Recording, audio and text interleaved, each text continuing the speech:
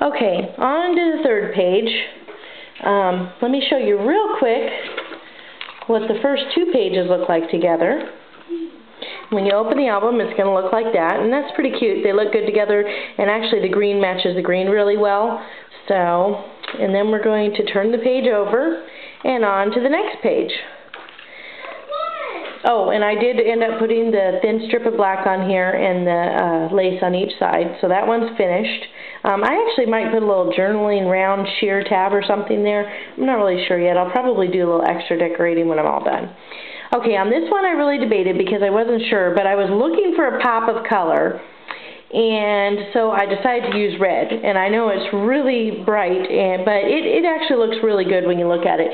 As a matter of fact, each layer that I do before I glue it down, I stick it together like this and look at how the album's going to look through the whole thing, so I can see the different layers.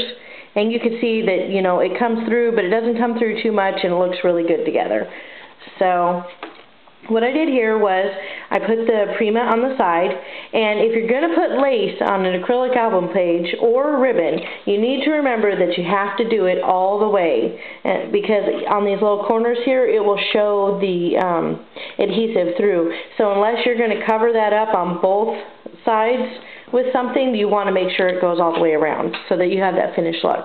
So what I did here is I put the cream cardstock down again, and I put the Prima on, and then on the other side I decided to scallop it out so that it would show through on the other side.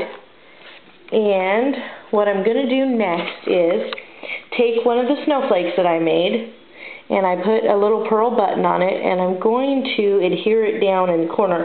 And I do want that sticking out because I want it to show in the front of the album, sticking out.